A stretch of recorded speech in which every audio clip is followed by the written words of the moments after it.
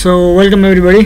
आज चाहिँ हामी ब्याचलर थर्ड इयर को मेजर इंग्लिश को सेकेंड पेपर यानी कि द ह्युम्यानिटीज थ्रू द आर्ट्स को च्याप्टर 11 मा रहेको एउटा टपिक जुन चाहिँ पेन्टिङ एन्ड फोटोग्राफी अथवा फोटोग्राफी एन्ड पेन्टिङ रहेको छ। आज हामी यसको चर्चा गर्न गइरहेका छौं, यसको एनालाइसिस गर्न गइरहेका छौं र एनालाइसिस भन्दा अगाडि चाहिँ म के भन्न चाहन्छु भने यो कोर्स भनेको चाहिँ यो सब्जेक्टिभ कोर्स हो। यसमा अब्जेक्टिभ आन्सर हुनुपर्छ भन्ने छैन। As far as your answer is logical, you can conclude at any of your points. तिमीले कुनै पनि पोइन्टलाई लिएर यदि गरी आर्ग्यु गर्न सक्छौ, तिम्रो त्यो लजिक भ्यालिड छ भने यसमा आफ्नो सब्जेक्टिभ आन्सर मजाले बकाइदा दिन पाइन्छ। यसमा अब्जेक्टिभ आन्सर भन्ने हुँदैन यो बुक, यो कम्प्लिट बुक वर्कमै। किनभने आर्ट भनेको एउटा यस्तो फिल्ड हो जसलाई चाहिँ हामीले आफ्नो मनबाट लागेका आफ्नो भावहरू त्यसलाई इन्टरप्रेट गर्न सकिने हो। र अब आजको हामी टपिक सुरु गरौँ हैन। र पल डेलारोक हामी सुरु गरौँ। द फेमस फ्रेन्च पेन्टर पल डेलारोकलाई चाहिँ एउटा एङ्जाइटी बढेको थियो जब चाहिँ क्यामेराको इन्भेन्सन भयो, जब फोटोग्राफी मौलाउन थाल्यो। यो चाहिँ लेट 17th सेन्चुरी या भनौँ अर्ली 18th सेन्चुरीको कुरा हो। र जब फोटोग्राफी एकदम मौलाउन थाल्यो उहाँको एङ्जाइटी बढेर गयो। किनभने उहाँको एउटा एकदमै फेमस पेन्टिङ छ execution of the lady Jane grey भन्ने, जुन चाहिँ ओइल अन क्यानभास थियो। यो चाहिँ एउटा क्यानभासमा ओइल पेन्टिङ थियो। यो यहाँनेरि चाहिँ एउटा सेतो लुगा लगाएको एउटा केटीलाई उहाँको आँखामा पट्टी बाँधेर यहाँ 4-5 जना केटाहरूले चाहिँ उहाँलाई एक्जिक्युट गर्न लाग्नु भएको, यानि कि उहाँलाई मृत्युदण्ड दिन लाग्नु भएको। र यो चाहिँ जब यो आर्टको कलेक्सन उहाँले हेरे, फोटोग्राफीको कलेक्सन हेरे, उनले आफ्नै यही लेडी जेन ग्रेको पनि हेरे, अरूको पनि हेरे र हेर्दाखेरि उहाँलाई के लाग्यो भन्दाखेरि ओहो अब फोटोग्राफीले हामी पेन्टरहरूको इमेज खाइदिन्छ अथवा अब पेन्टिङ सक्यो, from today the painting is dead भनेर उहाँले आफ्नो एकदम फेमस उहाँको कोटेसन थियो, बुकमा पनि लेखिएको छ। र के अब हामी यहाँ क्वेसन गर्छौँ के पेन्टिङलाई साँच्चै नै फोटोग्राफीले खाइदिएको हो त, कि पेन्टिङको अब भ्यालु छैन त? फोटोग्राफीलाई नि आर्ट भन्छन्, कतिले भन्दैनन्। यो दुविधा छ। हजुरहरूलाई के लाग्छ? सब्जेक्टिभ एन्सर लेख्न पाइन्छ, मैले अघि नै पनि भने। र के पेन्टिङलाई चाहिँ अब फोटोग्राफीले कम्प्लिटली खाइदिएको हो त? खाइदिएको भयो। अहिले पनि पेन्टरहरू छन्, आर्टिस्टहरू छन् जसले बनाइरहन्, मान्छेहरू गएर ग्यालेरीमा हेरिरहन्। के हो त कुरा? आज हामी यसको एनालाइसिस गर्छौँ। र फोटोग्राफी पहिला सुरु यसको कन्सेप्ट बुझौँ, कोर कन्सेप्ट बुझौँ फोटोग्राफी र पेन्टिङको। फोटोग्राफी भनेको के हो? प्रत्येक चिज रियालिटीमा एक्जिस्ट गर्छ। तपाईँले केही कुरा देख्नुभयो, त्यो चिज रियालिटीमा छ, तपाईँको माइन्डमा त्यसको मेन्टल रिप्रेजेन्टेसन बस्यो र तपाईँले त्यो कुरालाई फिल गर्नुभयो, त्यो कुरालाई देख्नुभयो हो। भिजुअल प्याटर्न बस्छ तपाईँको दिमागमा। तपाईँले जे कुरा देख्नु, एउटा रुख देख्नुभयो, त्यो रुख रियालिटीमा रियल एक्जिस्ट गर्ने भएर नै तपाईँको माइन्डमा त्यसको रिप्रेजेन्टेसन बस्ने हो। र फोटोग्राफीले के गर्छ त भन्दाखेरि त्यो रिप्रेजेन्टेसनलाई एउटा पेपरमा, जेसुकै होस्, लिक्विड सिक्विड के हुन्छ फोटोग्राफीमा, के युज गरिन्छ, फोटोग्राफीले रियालिटीलाई पज गराइदिन्छ, रियालिटीलाई एज इट इज उतारिदिन्छ र त्यो रियालिटीलाई पज गराइदिन्छ। यसलाई एक्जाम्पलको रूपबाट हेरौँ। हजुरहरूले पाल्नुभएको कुकुरको एउटा फोटो हजुरसँग होला, पुरानो फोटो होला। कुकुर मर्यो मानौँ, कुकुर मरेपछि हजुरहरूले त्यो फोटो हेर्नुहुन्छ र कुकुरको यादमा पुग्नुहुन्छ तपाईँहरू। त्यो फोटोग्राफीले तपाईँहरूलाई इमोसन इभोक गरिदिन्छ। किनभने हिजो रियालिटीमा त कुकुर साँच्ची नै थियो नि त। त्यो रियालिटीमा नभए भए तपाईँको फोटोमा कुकुर आउँदैन थियो।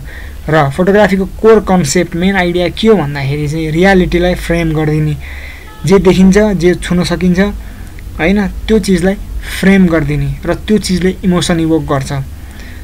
इमोसन इभोक गर्ने आइडिया धेरै पछिसम्म अब फोटोग्राफीको नि अनेक टाइपहरू छन् जुन सर्ट नोटमा सोध्छ, त्यो बुकमा दिएको छ, हजुरहरू पढ्नु होला। म चाहिँ यहाँ कोर कन्सेप्टको कुरा गर्छु। र अब पेन्टिङको कुरा गरौँ। पेन्टिङ भनेको चाहिँ अब इमेजिनेसन, जुन मैले अघि भने प्रत्येक चिज रियालिटीमा एक्जिस्ट गर्ने हो।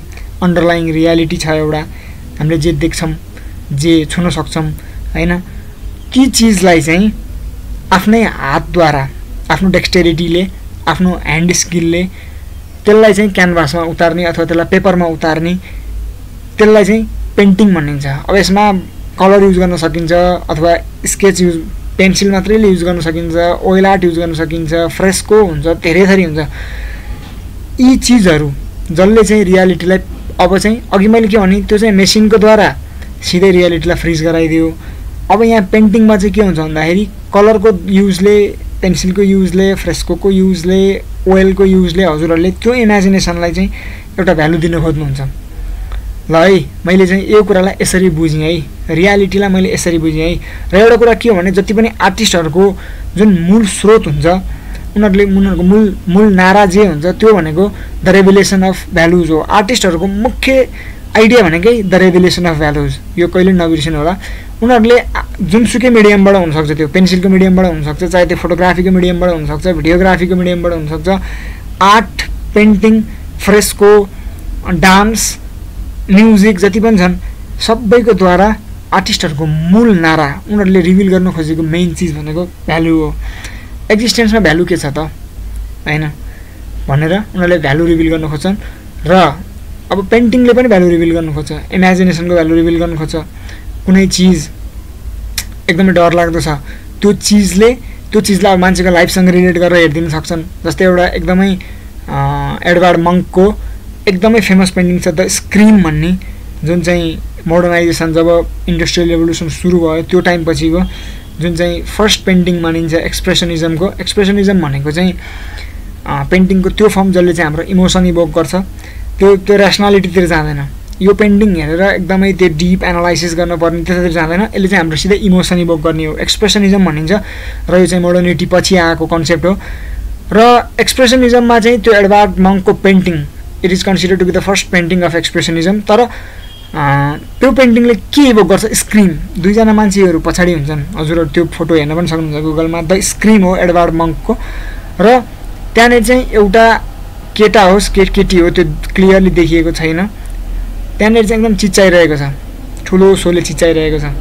र त्यहाँनिर वरिपरि पुरै त्यो वेल हुन्छ नि, वेल त्यसलाई के भन्छ, एकदम आँधी जस्तो क्या भुमरी टाइपको त्यहाँनिर फैलिएको छ, त्यो एरियामा फैलिएको छ। त्यसको मतलब उहाँले बुझाउन खोज्नु भएको के भने मोडर्नाइजेसन। गाउँबाट अब मान्छेहरू सबै सहरमा आए पैसा कमाउनको लागि, सबै मेसिन भए, काम गर्न मन नलाग्ने काम गरिरहनु परेको छ पैसाको लागि, बाँच्नको लागि हैन। पीडा छ मान्छेलाई, दुःख छ, मान्छे एउटै कोठामा 20-25 जना कोचिएर बसेका छन् युके जर्मनीतिर। र त्यो टाइममा चाहिँ मान्छेको जुन दयनीय अवस्था देखेर मान्छे एकदम चिच्चाउन खोजेको जुन एक्सप्रेसन देखाएका छन् एडवर्ड मङ्कले, द स्क्रिमले त्यसरी बुझाउँछ।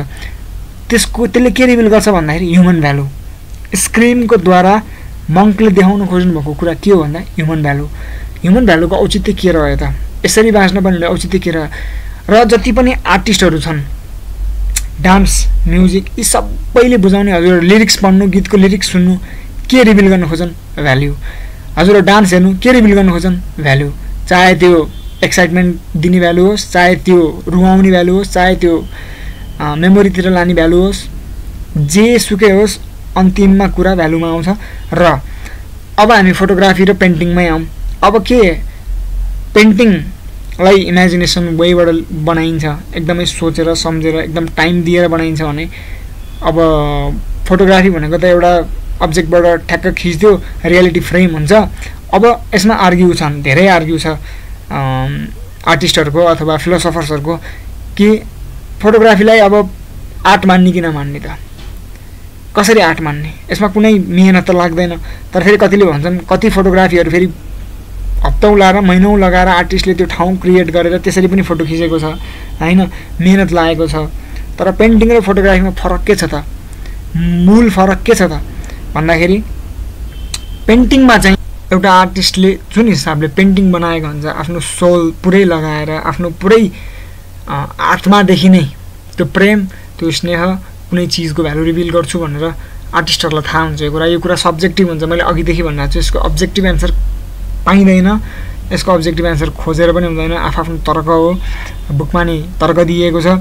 र एउटा तर्क यहाँ छ, कारजाटको तर्क छ, जो चाहिँ फ्रेन्च पोएट थिए र उहाँले चाहिँ आर्टलाई, फोटोग्राफीलाई आर्ट कहिले पनि मान्नु भएन। र उहाँले भन्नुभएको छ कि he thought that photography was adequate for preserving visual records of perishing things, but that it could not reach into anything whose value depends solely upon the addition of something of a man's soul भनेका छन्। हो, फोटोग्राफीले जे कुरा हराउँदै गइरहेको छ, अब लोप हुन गइरहेको छ, त्यो चिजलाई चाहिँ अजम्बरी बनाइदिन सक्छ, अमर बनाइदिन सक्छ एउटा फोटो खिचेर, त्यसको हजारौं कपी निकालिदिन सक्छ। तर आर्ट त्यस्तो हुँदैन। आर्टको 1000 कपी निकाल्ने भन्ने हुँदैन। आर्टले आफैमा एउटा भ्यालु बोकेको हुन्छ। किन भन्दाखेरि यसलाई जसले बनायो त्यसले आफ्नो पुरै सोल दिएर बनाएको हुन्छ। यसको डिफरेन्स यहाँ बुझ्नु है हजुरहरूले। हुन यो नि सब्जेक्टिभ एन्सर हो, हजुरहरू आफ्नो एन्सर लेख्न सक्नुहुन्छ। पेन्टिङले पेरिसिङ चिजहरू जति पनि अब लोप हुँदै गइरहेका चिज छन्, हराउँदै गइरहेका चिज छन्, ती चिजको फोटोग्राफी खिचेर त्यसको हजारौँ कपी निकाल्न सक्छ र त्यो हजारौँ मान्छेमा बाँडेर त्यो चिजलाई अमर गरिदिन सक्छ आर्टले। भने पेन्टिङ जुन चाहिँ महिनौँ लाएर बनाउँछन् त्यो चिजको भ्यालु र पेन्टिङको भ्यालु फरक छ है भनेर कार्जाट एन्टिने कार्जाटले भन्नुभएको छ र मलाई पनि त्यही लाग्छ। किन लाग्छ मलाई त्यस्तो भन्दाखेरि अब म आफ्नो ओपिनियन दिन्छु। किनभने पेन्टिङ रियालिटी त एज इट इज छ नै, रियालिटी सफरिङ हो हैन। प्रत्येक राइटरहरू, प्रत्येक फिलोसोफरहरू, प्रत्येक साइन्टिस्टहरू, इभन गौतम बुद्धले भने reality is all about suffering.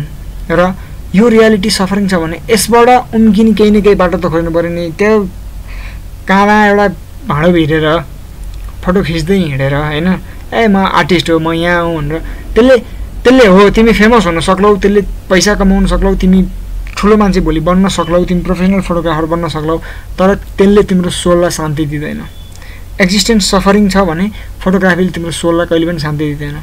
यहाँ भनेको थियो नि, कार्जाटले भनेका छन् नि, anything whose value depend solely upon the Edison of something of a man's sole. जुन आनन्द तिमीलाई एउटा पेन्टिङ बनाएर आउँछ, एउटा चित्र कोरेर आउँछ हैन, त्यो फोटो हेरेर तिमीलाई कहिले पनि आउँदैन। त्यो तिमीले आफै बुझ्ने कुरा हो, यो सब्जेक्टिभ कुरा हो। हजुरलाई कस्तो लाग्छ यो? मलाई चाहिँ त्यस्तो लाग्छ। र पेन्टिङमा जुन हिसाबले एउटा आर्टिस्टले त्यत्रो टाइम लगाएर म के बनाऊँ, यतापट्टि कस्तो सेड गरौँ, यतापट्टि कुन ब्रस लगाऊँ, यतापट्टि के गरौँ, त्यो भनेको त क्रिएटिभिटी हो नि त। फोटोग्राफी भनेको त टेक्नोलोजीले दिएको एउटा एडभान्स टुल हो। यसमा क्रिएटिभिटी केही हदसम्म हुन्छ म मान्छु हैन। अब मैले एउटा सिम्पल फोटो खिच्नु र एउटा प्रोफेसनल फोटोग्राफरले खिच्नु फोटोमा आकाश पातालको फरक हुन्छ, तर त्यो त उसले मोडर्न एडभान्स टुलद्वारा गरेको हो नि त। उसले आफ्नो कुनै दिमाग लगाएर, आफ्नो टाइम लगाएर, आफ्नो हातको स्किलले त त्यो गरेको होइन नि त। त्यहाँ त टुलले उसलाई सहयोग गरिरहेको छ नि त। अब अहिले त टुल पनि कस्तो कस्तो बनाउनु थाले, फिल्म खिच्ने क्यामेरा त्यस्तै, हजुरको फोटो खिच्ने क्यामेराहरू त्यस्तै महँगा हैन।